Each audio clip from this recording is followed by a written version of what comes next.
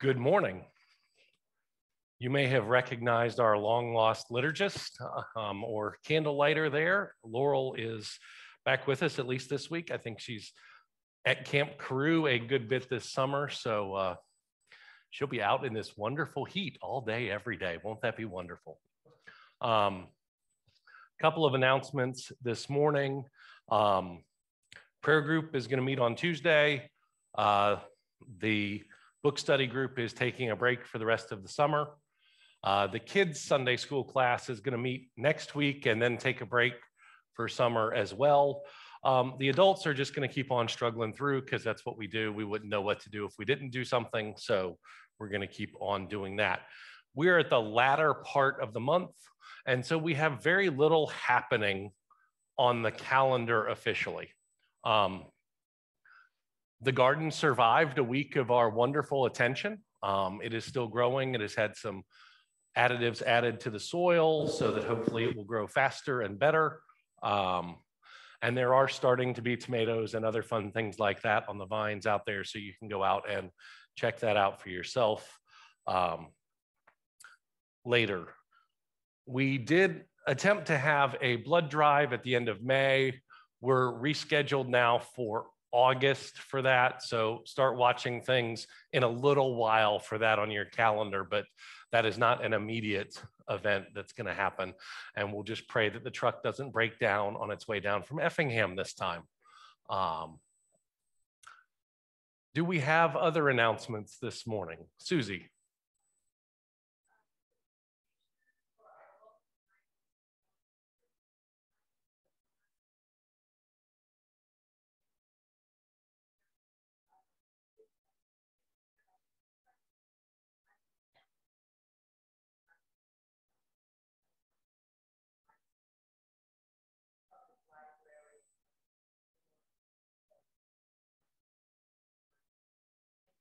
Okay, so Susie has a collection box for supplies for our local migrant workers in the narthex.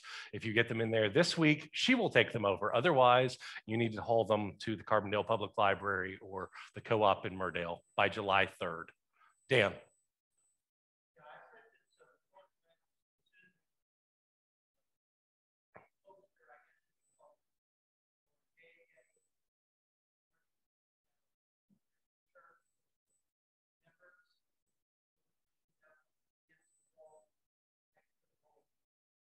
Okay, so Dan and Susie have assembled a memorial poster for JJ. It's near the Health Ministry Bulletin Board in the Fellowship Hall if you want to look at that. There's also coffee made, so I don't need to drink anything hot on a day like today, but if you can't survive without it, there is coffee. Yeah, Dave will finish whatever's left, I'm sure. Just mainline it straight into his veins. Bill?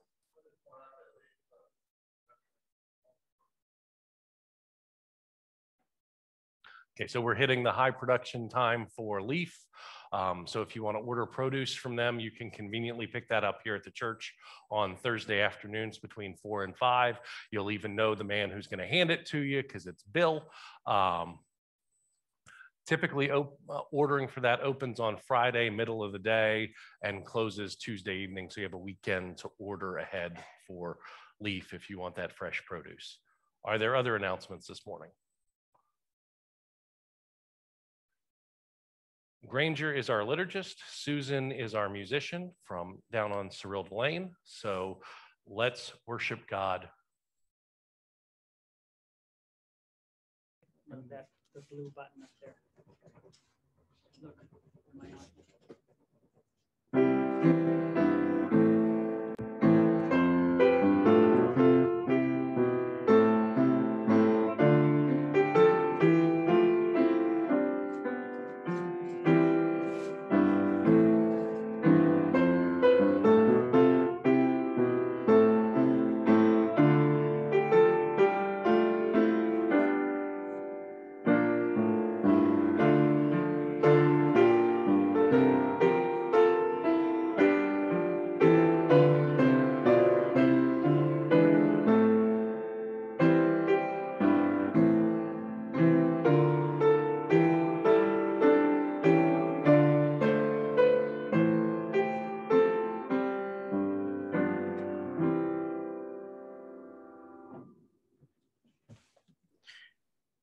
I was glad when they said unto me, let us go into the house of the Lord. Good morning.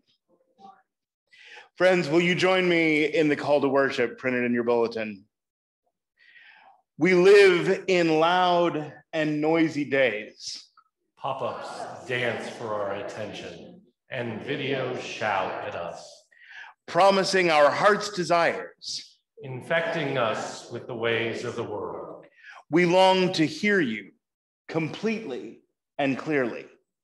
We come, having cleared our calendars for this time and this place, that we might encounter the truth of God who lives and dies and lives again. Amen. Friends, our opening hymn is number 275, A Mighty Fortress is Our God.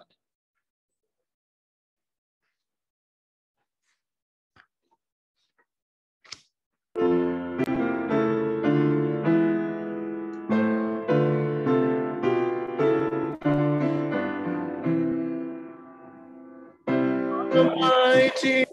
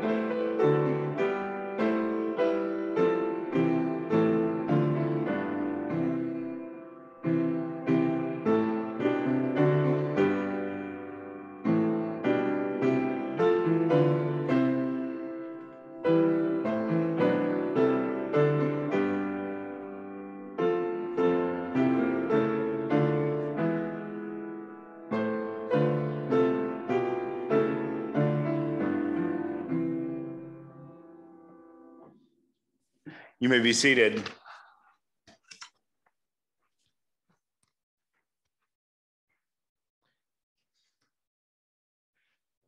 Do you not know that all of us who have been baptized into Christ Jesus were baptized into his death?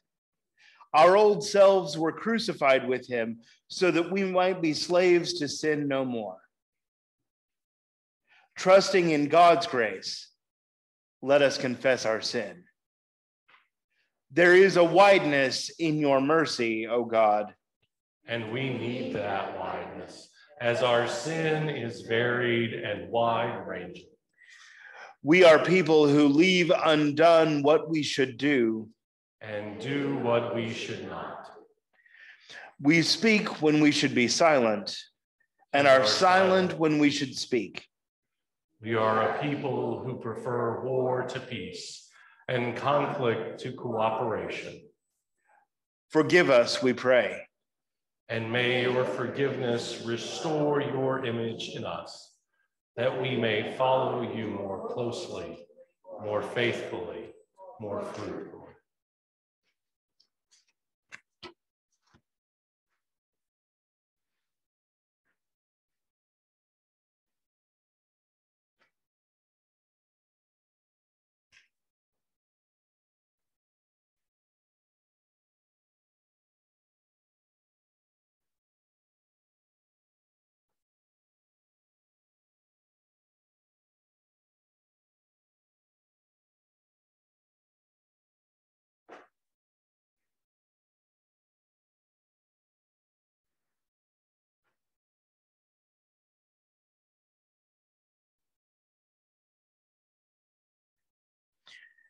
If we have died with Christ, we believe that we will also live with him.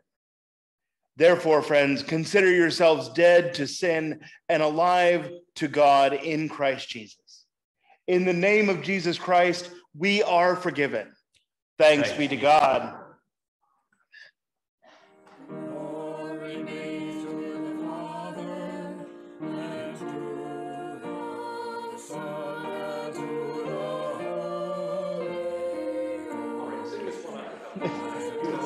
Glory be to the Father, and to the Son, and to the Holy Ghost, as it was in the beginning, is now, and ever shall be, world without end.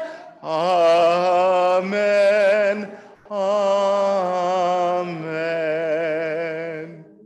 I don't think I've sung melody on that song in 10 years.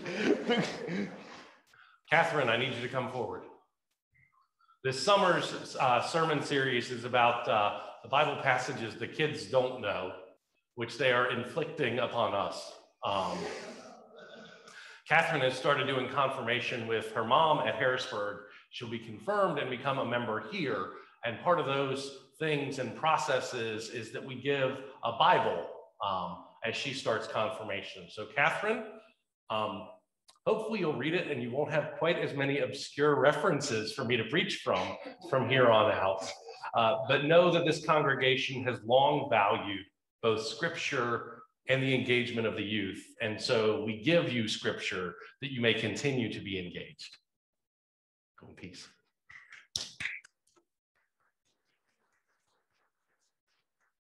We're going to need to make sure that we do have audio on Wils's scripture passage. So I'm going to step to the back for a moment because Wils is reading the first scripture passage on a recording. I'll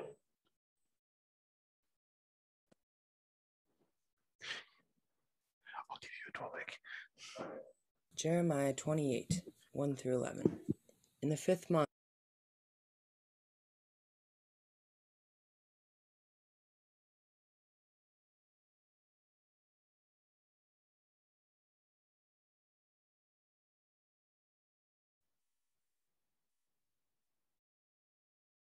Jeremiah 28, 1 through 11.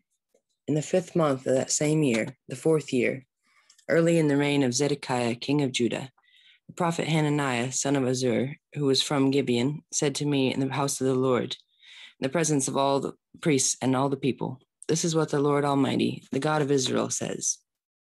I will break the yoke of the king of Babylon. Within 2 years, I will bring back to this place all the articles of the Lord's house that Nebuchadnezzar, king of Babylon, removed from here and took to Babylon. I will also bring back to this place Jehoiachin, son of Jehoiakim, king of Judah, and all the other exiles from Judah who went to Babylon, declares the Lord. For I will break the yoke of the king of Babylon." Then the prophet Jeremiah replied to the prophet Hananiah before the priests and all the people who were standing in the house of the Lord. He said, "Amen. May the Lord do so. May the Lord fulfill the words you have prophesied by bringing the articles of the Lord's house and all the exiles back to this place from Babylon. Nevertheless, listen to what I have to say in your hearing and in the hearing of all the people. From early times, the prophets who preceded you and me have prophesied war, disaster, and plague against many countries and great kingdoms. But the prophet who prophesies peace will be recognized as the one truly sent by the Lord, only if his prediction comes true. Then the prophet Hananiah took the yoke off the neck of the prophet Jeremiah and broke it. And he said before all the people, "This is what the Lord says. In the same way will I break the yoke of Nebuchadnezzar, king of Babylon, off the neck of all the nations within 2 years." At this, the prophet Jeremiah went on his way. This is the word of God for the people of God. Thanks be to God. Okay, so for the anthem today, you all have to participate, so you don't get to just sit there this time. Laurel, you know this song very well. You want to come help me?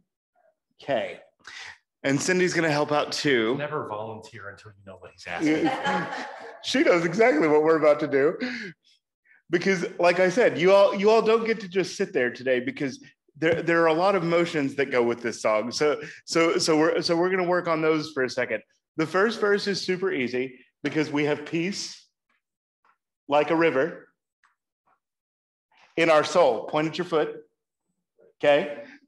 So then we have love, and you can do love either like this, which is a heart, or like this, like an ocean. Okay. And then joy, jazz hands, like a fountain, all in our soul. And so they move relatively quickly, but you can do it, I promise you. You may remain seated, I will, or you can stand. Either way. So we're going to try singing this together. So, I've got peace like a river. I've got peace like a river. I've got peace like a river in my soul. I've got peace like a river. I've got peace like a river. I've got peace like a river in my soul. Now some love. I've got love like an ocean. I've got love like an ocean. I've got love like an ocean in my soul. I've got love like an ocean. I've got love like an ocean. I've got love like an ocean in my soul. Now joy. I've got joy like a fountain. I've got joy like a fountain. I've got joy like a fountain in my soul. I've got joy like a fountain. I've got joy like a fountain. I've got joy like a fountain in my soul. Now we're going to put them all together. So I've got peace, love, and joy like a river. I've got peace, love, and joy like an ocean. I've got peace, love, and joy like a fountain in my soul. I've got peace, love, and joy like a river. I've got peace, love, and joy like an ocean. I've got peace, love, and joy like a fountain in my soul. Very nice.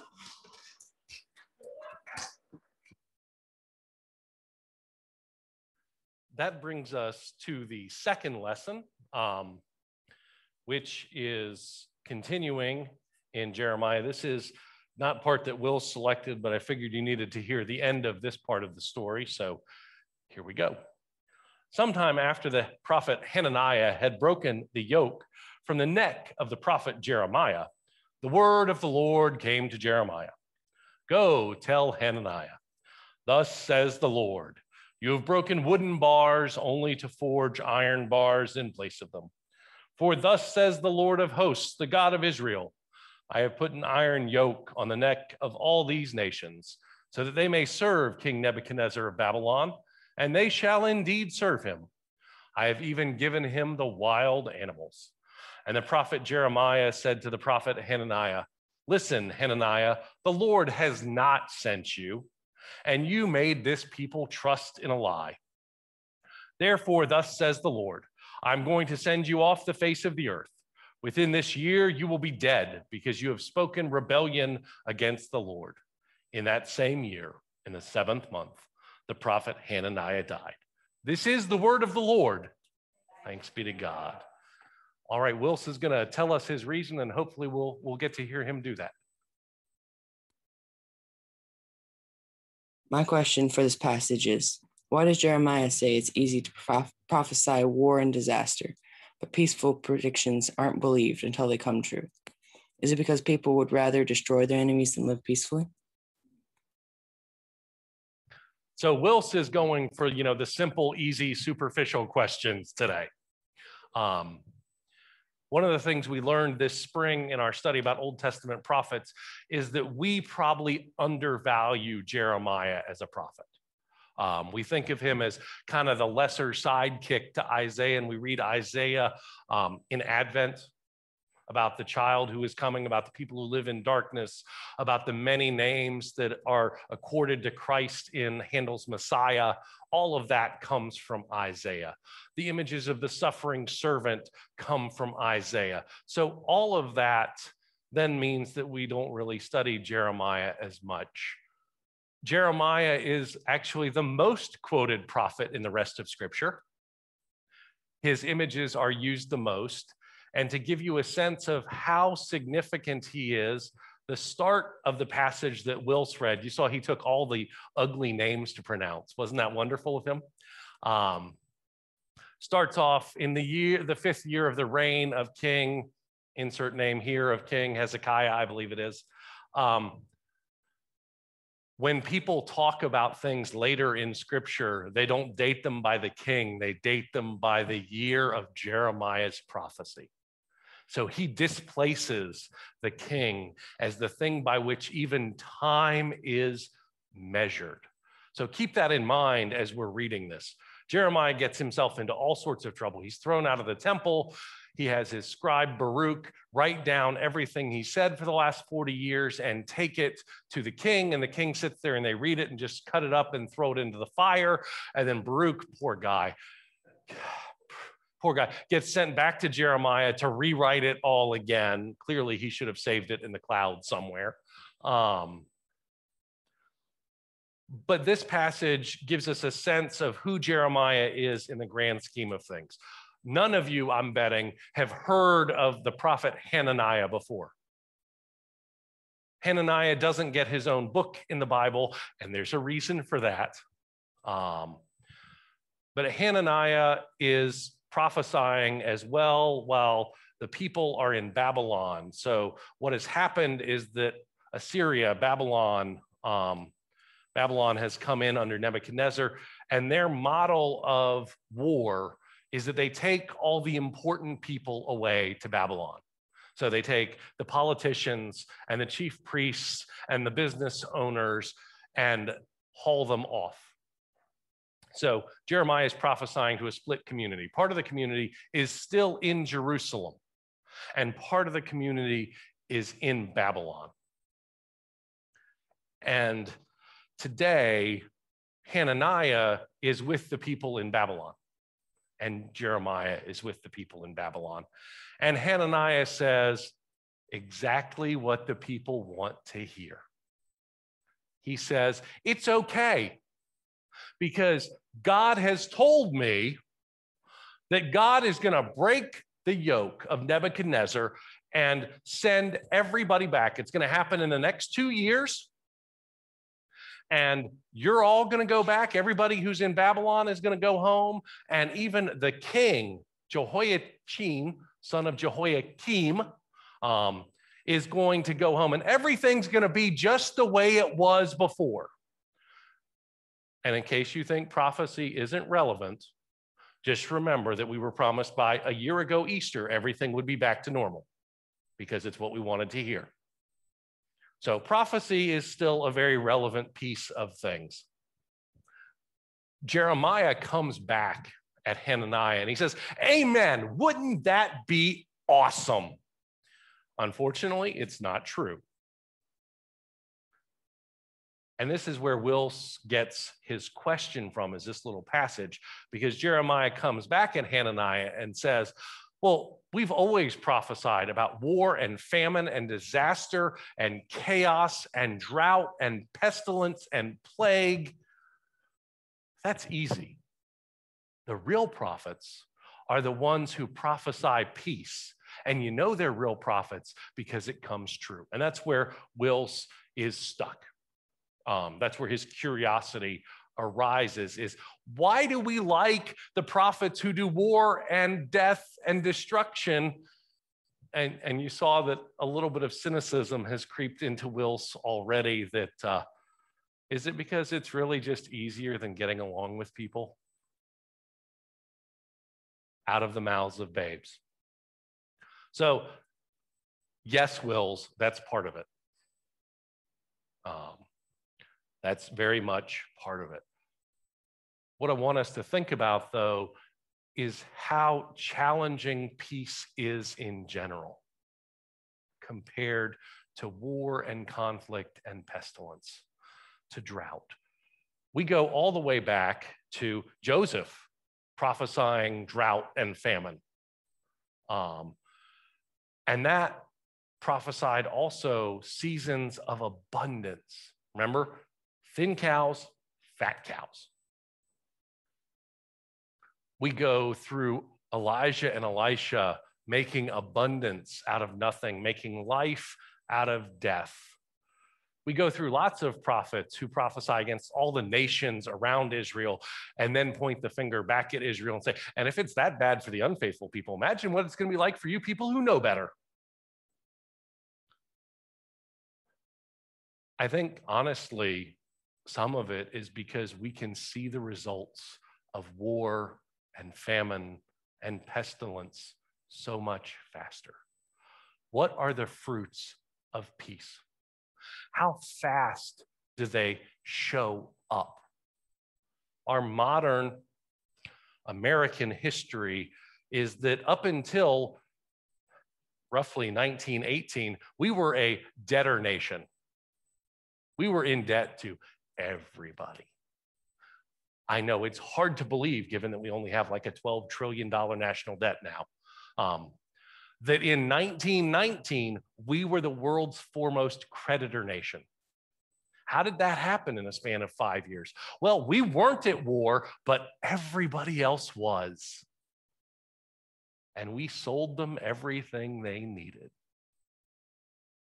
What were the fruits of the First World War? As far as America was concerned, it was a booming economy.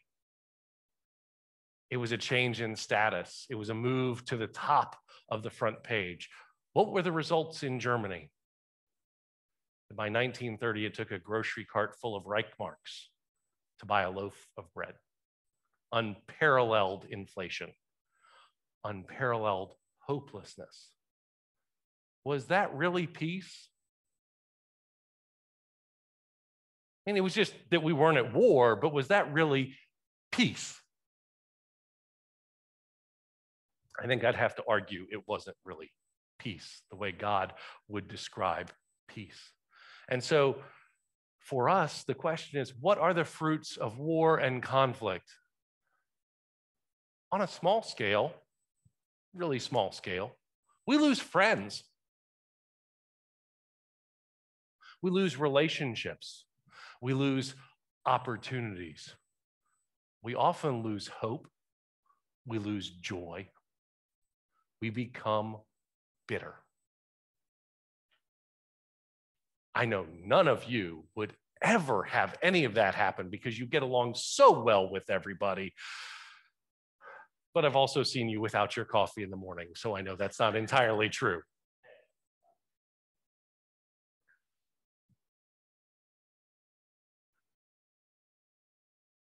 We know that when we get into conflict with somebody, often when we realize we don't even have to be at fault. Often when we realize we're in deep conflict with somebody, we have trouble sleeping. We have trouble eating. We have trouble finding rest. For lack of a better word, we have trouble being at peace. What does that cost us?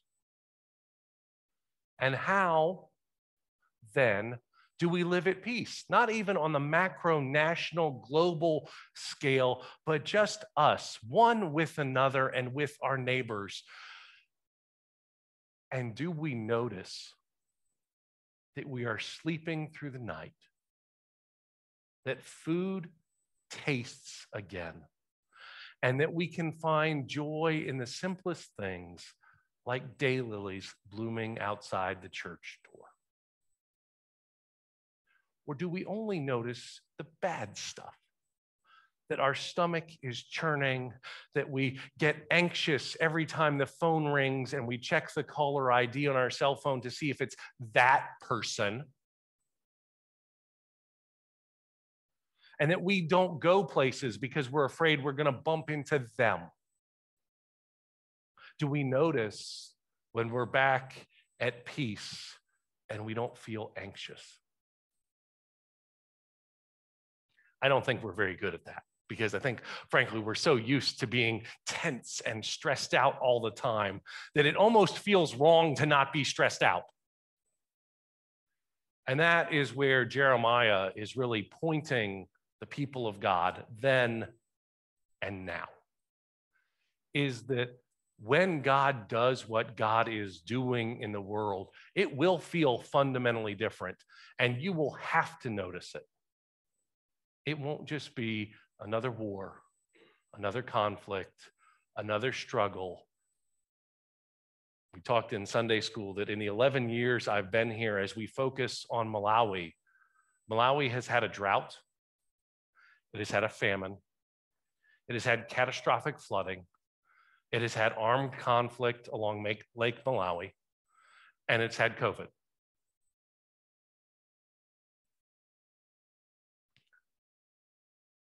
Wouldn't you like to see something different? What about a year of abundant crops? What about a year of not burying children? What about a year when everything goes right instead of it feels like everything goes wrong? That's what Jeremiah is asking Hananiah to imagine, is not just that we go reset and everything's back the way it was, but that everything is not back the way it was. Everything is the way God intends it to be, which is not the way we would do it. So the passage goes on, and there's a lot in the rest of it. We won't cover all of it. What's important for getting at Wils's question is, yes, we struggle with peace. How many of you have a hard time when you have a day with nothing to do? There's at least a couple of you, and there's at least a couple honest ones of you who raised your hands. What does peace mean? You know, if it's absent from conflict, stress, struggle, strife, anxiousness. What happens next is that Hananiah takes this wooden yoke off of Jeremiah's shoulders, which is a symbol that the people are in bondage. And he snaps it. And Jeremiah essentially just leaves the building. He's had somebody yank his necktie off of him and burn it in front of him, and he just leaves. Sometime later, that's how verse 12 starts, is sometime later, the word of the Lord comes to Jeremiah. The word of the Lord coming to someone is a very famous Old Testament phrase. I learned it from my Old Testament professor in college, who is Jamaican. So I learned how to say this in Hebrew with a Jamaican accent. Kol Amar Adonai, thus saith the Lord, which means pay attention, something important is coming. And Jeremiah's message is not nice. It says, hey, Hananiah, you're lying to the people. Hey, Hananiah, you're not really a prophet. You're not really faithful.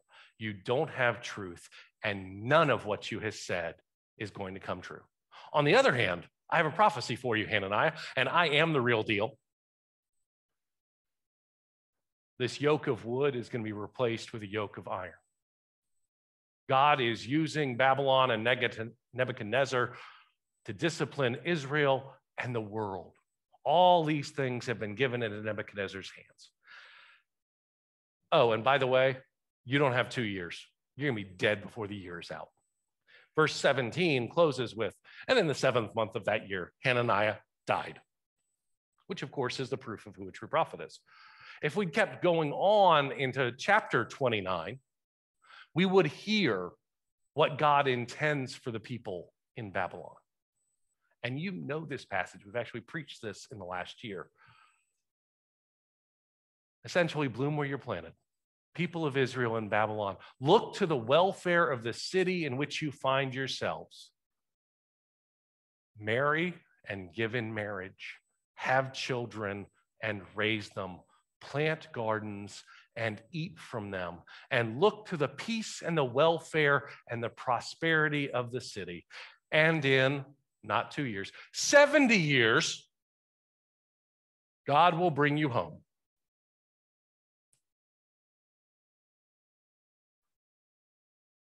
I don't want to wait 70 years.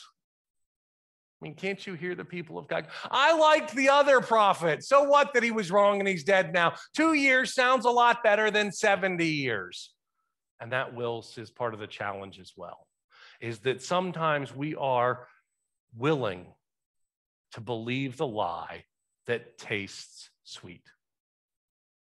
We're willing to believe the lie that lines up with what we already think. And that makes it easier to be in conflict with one another. Because if it's just about what I want, if it's just about what Suzanne wants, if it's just about what Kay wants, then, we're going to all be unhappy together.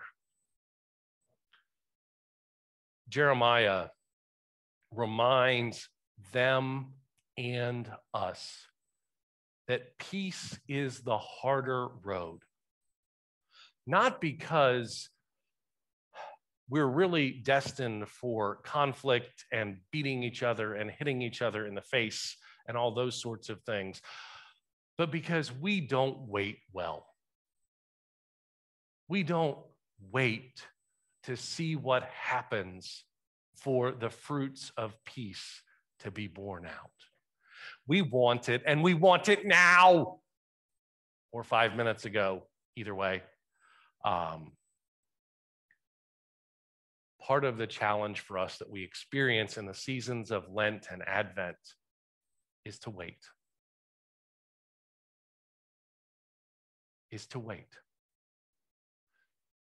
Jesus speaks to his disciples when he's getting ready to leave in the Gospel of John, and he says something that I don't know the disciples then or now grasp. He says, "My peace I leave with you. I give not as the world gives. Go in peace and do not be afraid."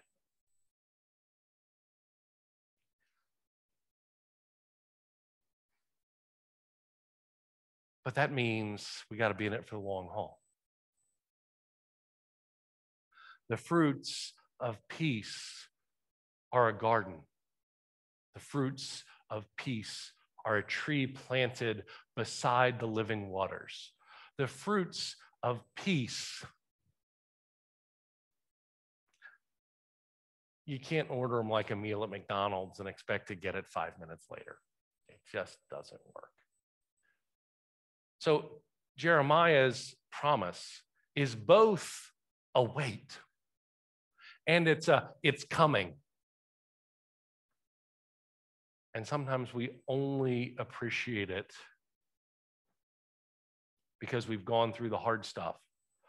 And sometimes we've got so focused on the hard stuff that we don't appreciate the peace when it shows up. Jeremiah's people, the people that Jeremiah is prophesying to, his prophecy is lived out in his body. He is stoned, he is beaten, because he's not giving them the words they want to hear. But in this way, he is truly the prophet of the living God. He never leaves his people. And in that way, Jeremiah anticipates the one that we call Emmanuel, God with us, who we also call the Prince of Peace. Wait for it, work for it, and remember that the hardest work we do is sometimes just letting God be God. To God alone be the glory this day and forevermore. Amen.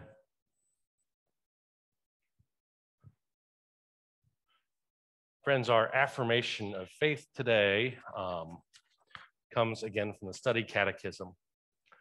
And it's about forgiveness, which might be appropriate to the conversation about war and peace. You guys get the bold type. Does your forgiveness of those who have harmed you depend on their repentance? No, I am to forgive as I have been forgiven. The gospel is the astonishing good news that while we were yet sinners, Christ died for us.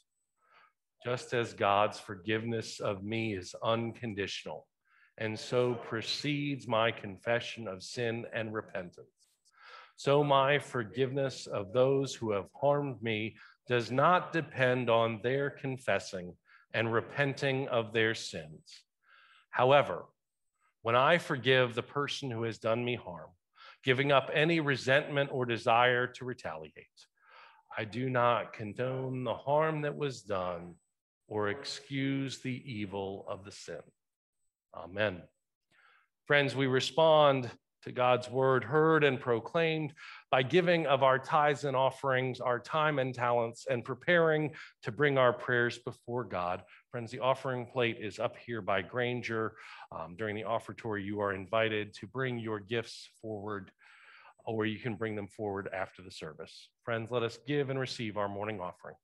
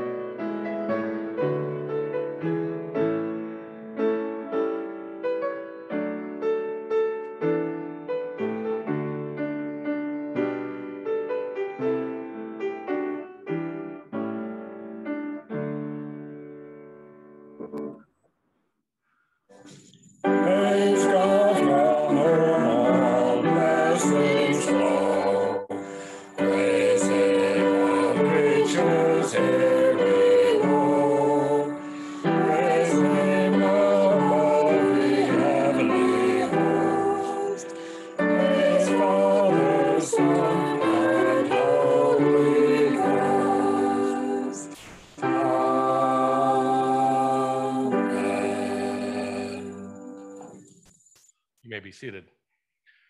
Friends, as we bring our gifts before God, we bring our joys, our hopes, our burdens, our wonder, our awe.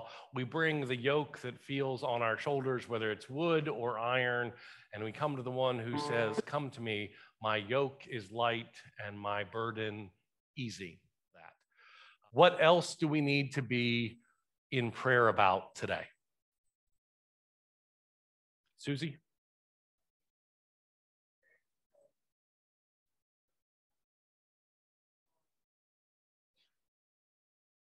Continued prayers for Kelly and John. Kelly needs continued prayers to lift her up, and John needs prayers for strength. Granger? I will not be with you all next Sunday. I will be with our friends at the Presbyterian Carterville. I will be moderating their session next Sunday, and so prayers for that congregation.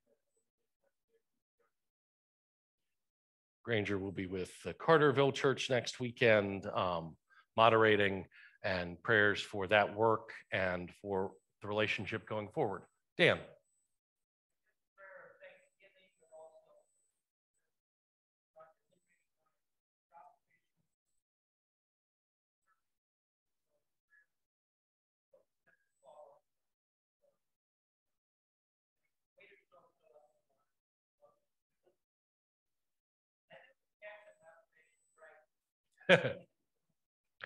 So Dan and Roger are going trout fishing next week in Missouri, and Dan had several prayers about catching fish, not falling, not slipping, and not having his waders fill up with water. And I think one about not having Roger outwork him and making himself feel like a much older man was slid in there as well. So what else do we have to keep in prayer today? Suzanne.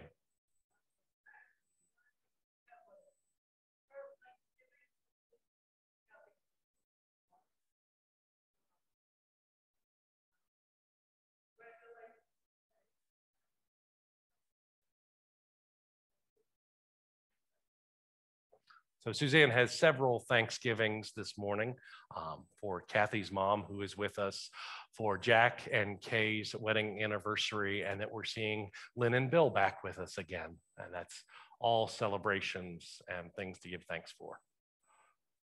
Lynn.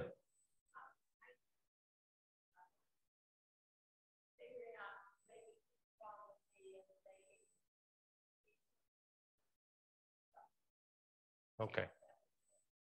So Lynn has had a month of medical diagnostics, and she sort of knows things now.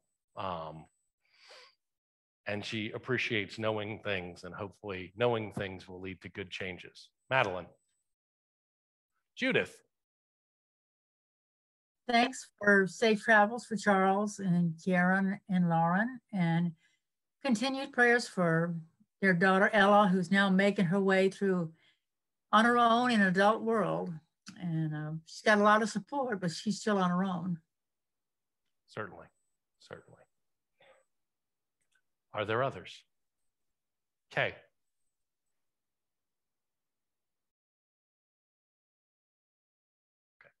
Kay asks for prayers for her daughter-in-law, Kelly, whose grandmother passed away in Kentucky this past week, so prayers for that family. Are there others? A reminder that as much as we have been complaining about the heat, most of us have the ability to escape into air conditioning. We had planned on setting up the small TV so I could see the crowd today, but the air conditioner for the sanctuary at Harrisburg First Presbyterian Church exploded on Friday. So they are meeting in their chapel, which does have air conditioning, but that air conditioner was original to the building in 1954 and rebuilt in 1980. So Lori has the screen so she can do the technology there. But thanks be to God for air conditioning. And we remember all of our friends and neighbors who struggle with the heat. On another note, it was really fun to drive into the church this morning, and I did my Sunday morning ritual, which is to walk out to the blessing box and take a picture so I can put the video together at the end of the month. And it is chock full. And none of us are really quite sure where it came from, which is kind of how we like it. So we give thanks to God for this mission and ministry and the ways in which we're supporting it and the ways in which more than us are supporting it. Are there others?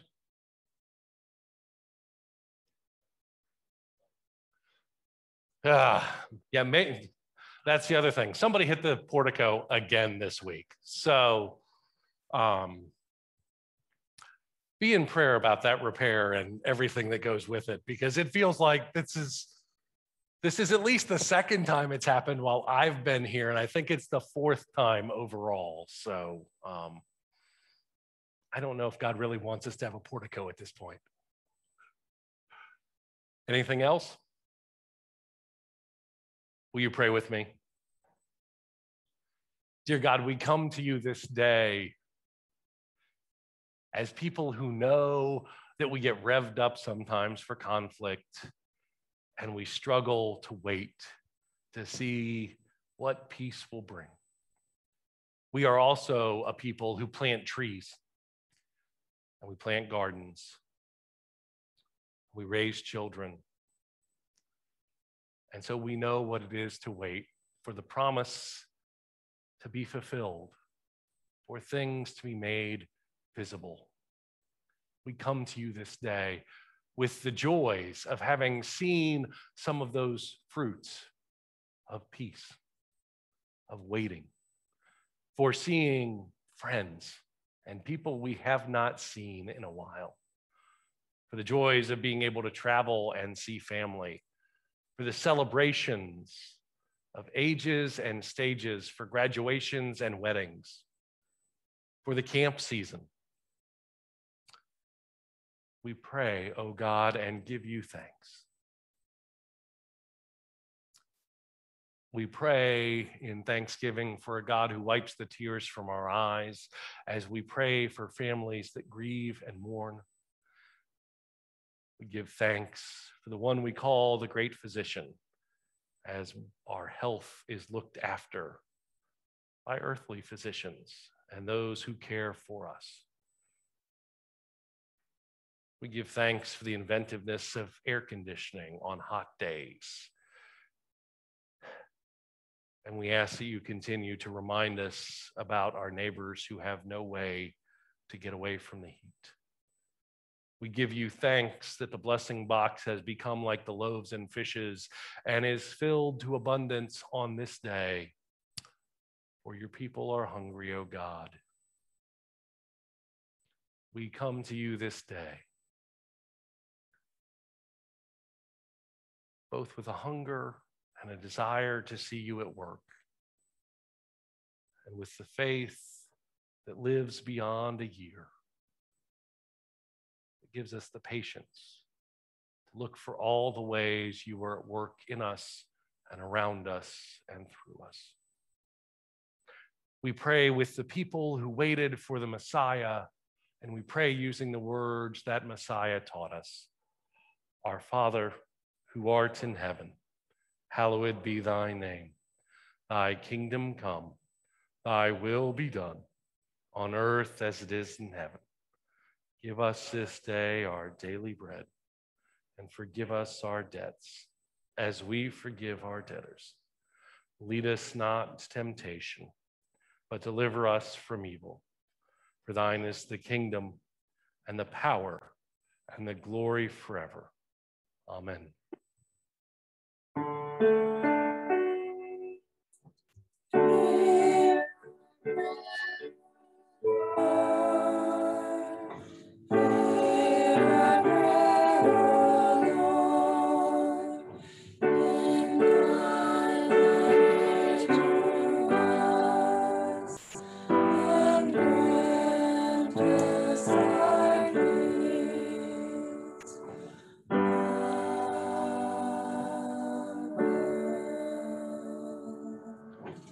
Friends, our closing hymn is number 753, Make Me a Channel of Your Peace.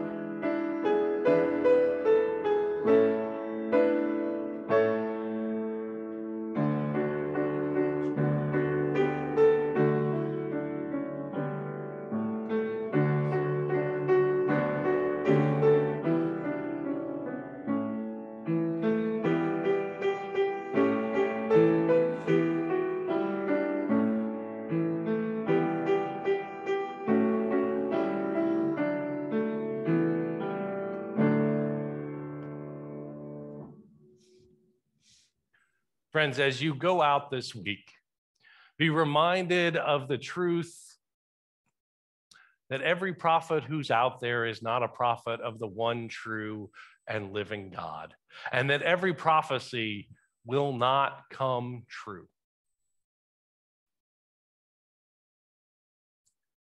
Be patient. Listen for the one who prophesies the harder way, the way of peace. Go and be attentive for the ways in which Christ's peace is breaking into the world, in our gardens, in our homes, in our communities, in our schools, in our families. And go strengthen God's peace as it breaks out throughout God's creation. Friends, go, and may the love of God, the grace of our Lord and Savior Jesus Christ, and the fellowship and communion of the Holy Spirit be with us and abide with us this day and forevermore. Amen. Okay, friends, we're going to try this one again. Remember, you have 5 shots at this thing.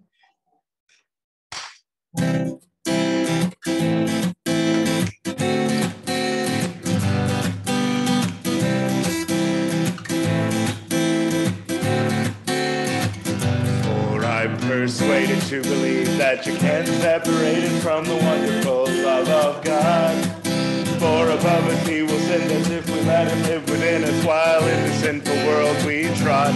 Neither height nor depth nor principalities, things present or things to come.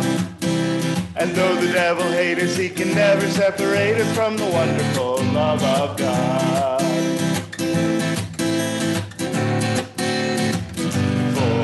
Persuaded to believe that we can't separate us from the wonderful love of God. For above us he will send us if we let him live within us, while in the sinful world we trod. Neither height nor depth nor principalities, things present or things to come. And though the devil hate us, he can never separate us from the wonderful love of God. A little quicker. I'm persuaded to believe that you can't separate us from the wonderful love of God. For above us he will send us if we let him live within us, while in the sinful world we trod. Neither height nor depth nor principalities, things present or things to come. And though the devil hate us, he can never separate us from the wonderful love of God. 2 more, you can do this. For I'm persuaded to believe that you can't separate us from the wonderful love of God. For above us he will send us if we let him live within us, while in the simple world we trod. Neither height nor depth nor principalities, things present or things to come. And though the devil hate us, he can never separate us from the wonderful love of God. Last time, a little quicker. For I'm persuaded to believe that we can't separate us from the wonderful love of God. For above us he will send us if we let him live within us, while in the sinful world we trod. Neither height nor depth nor principalities, things present or things to come. And though the devil hate us, he can never separate us from the wonderful love of God. Yay!